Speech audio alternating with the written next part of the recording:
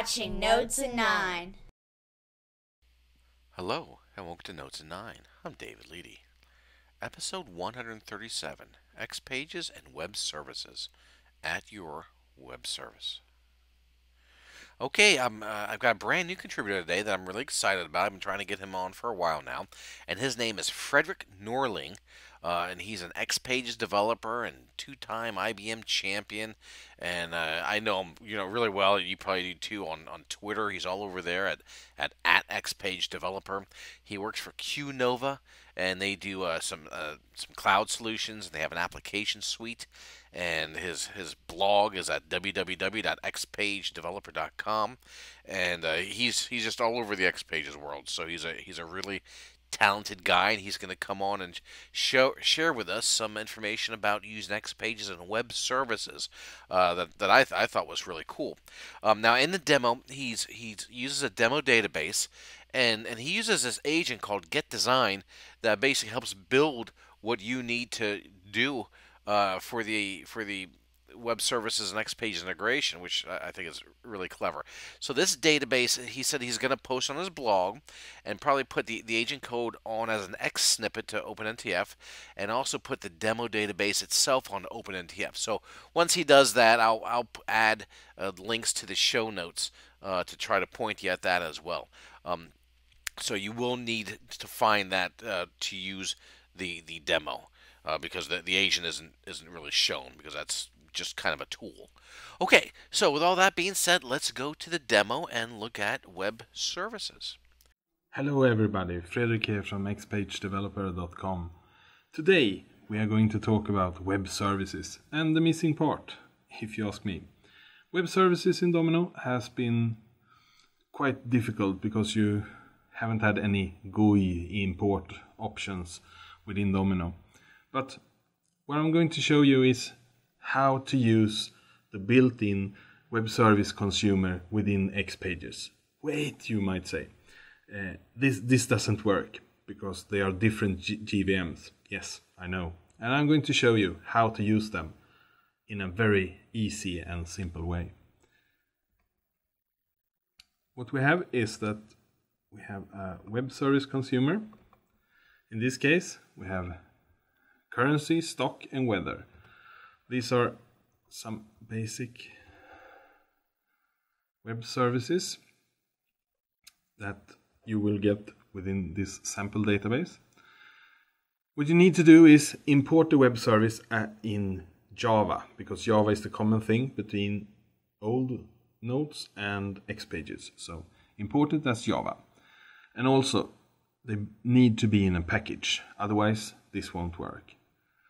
So you press New Web Service, you select the name, you write Java, you paste the URL to your web service VSDL file, and click OK. The web service is created. The magic thing here is that I've written an agent for you, getDesign. You run this agent, you write the path, and in this case it has exported the 3 web services.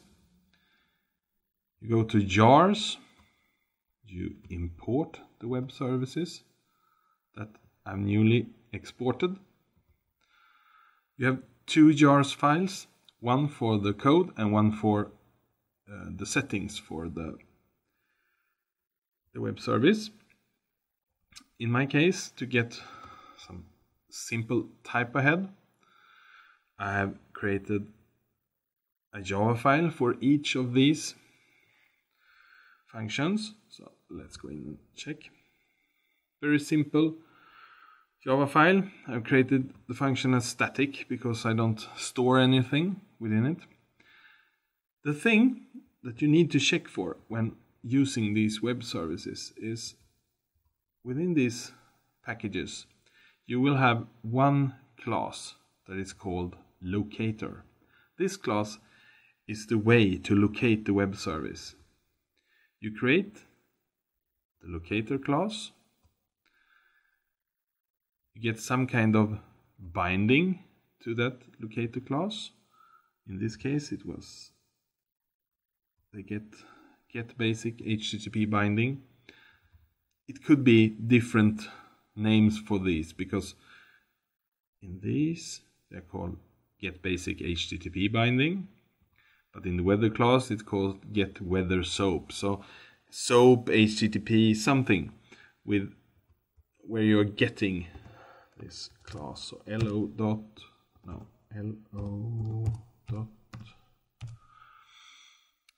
and move down, and you will see in this case SOAP and URL and address. Oh, this is the class because it originates from weather locator, and you will get some other class below that. Very simple. In this case, I've created a simple class to get the weather in my own package, and I will create 3 XPages. Nothing special about them. Have a button that will open up. Let's see. And in the event, I import my package, and in this case, currency, get currency, and I send in a view scope. And in this case, the view scope is bound to this field. Let's move over and check our web services. In this case, I rate $100, and how much Swedish krona do I get for them? Oh, 643. And we can do stocks, IBM, click on label, and we get the last course that they were sold for. And let's check weather, and because I don't know weather or the zip code, I will copy a zip code here and paste the zip code to see what the weather is in California. Los Angeles, cloudy, 54 degrees Fahrenheit. All these functions is retrieved through web services, through the server, and they are retrieved within this.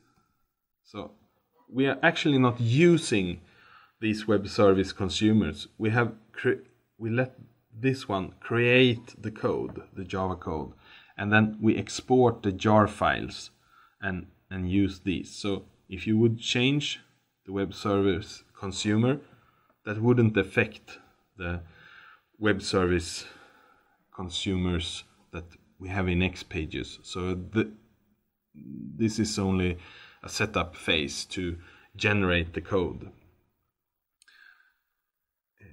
You should also know that this doesn't work in Xpink, but the positive part is that it doesn't require any Java policy changes or basically nothing else. Just use them, and you can connect to web service provider. If you create a provider in Domino, you could access that. You can access a web service provider from a Microsoft server or a Java server, no problem. And you can also use HTTPS, but that is a different thing, how to set that up. And if you would like to know that, please feel free to contact me, or I will probably make a new video on how to connect to HTTP servers. That was all for me, and hope you enjoyed this fast, quick demo. And I should add one thing. This is of course not supported by IBM, but I tested it back as 852 or 853, and it works there too. So I think that as long as we have web service consumers that works the way they do now in old nodes, then this will work. But of course I can't give you any guarantees, but hopefully. And thank you for listening, and feel free to contact me on xpagedeveloper.com or through Twitter, xpagedeveloper, and hope you enjoyed this show. Thank you. Bye bye. And that's the demo, and I really do thank Fredrik for coming on. He did a great job, and I hope he wants to come on again. And if you have any questions for me, here's my information, and I thank you for your time.